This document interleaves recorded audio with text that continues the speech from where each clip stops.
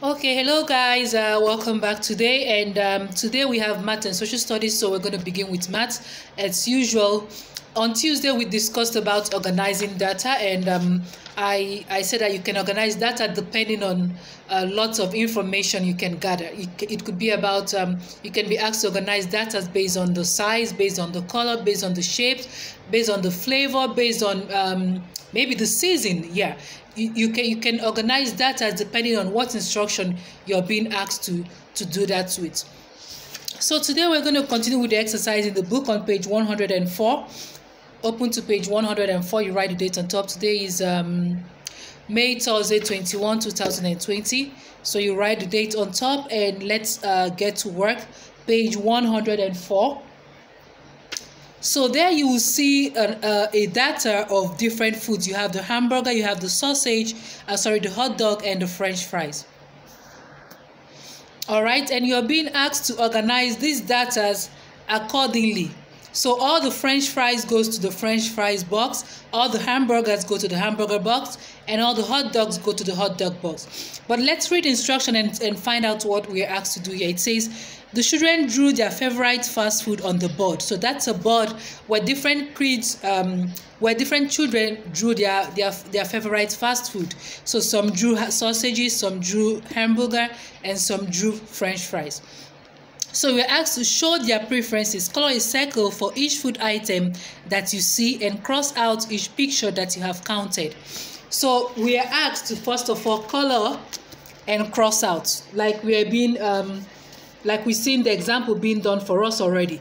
So this is the French fry box, and you can already see that one French fry here is crossed out and it is colored here. So when you cross out a French fry, make sure you color one circle to represent the crossed out French fry. The same way we're going to do for the hamburger. When you're done with all the French fries, you go to the hamburger, and when you're done with all the hamburgers, you go to the sausages, the hot dog. Sorry, I don't know why I keep on repeating sausages. You go to the hot dog and you do the same thing. When you cross out, make sure you represent the one you crossed out in a circle by coloring that circle. So that's it for that page. And when you're done, you turn to the next page, which is page 105. Let's see what we're asked to do there. It says, help Jenny sort her things into 3 groups. Write the rules. Color a circle for each item you see and cross out X. Cross out X each picture that you have counted. Just like we did in the previous page, where you have to cross out a picture and represent it by coloring in the circle. So now you're asked to help Jenny sort out her toys. Let's assume that this is her playthings. Like you have the storybooks, you have the blocks, and you have the dolls. So definitely we have 3 different group of things all mixed up together. Now you have to sort this data into 3 different boxes, just like you saw here. So you have to write the name. Like I'm going to say storybooks, dolls, and blocks. That is how I'm going to arrange my. You can change the names the way you want to arrange yours. All right. So once you're done labeling each box, then you start counting. For example, if you're going with the dolls, so if you cross out 1 dolls, please make sure you represent it by coloring 1 circle, just like we did on the previous page. All right.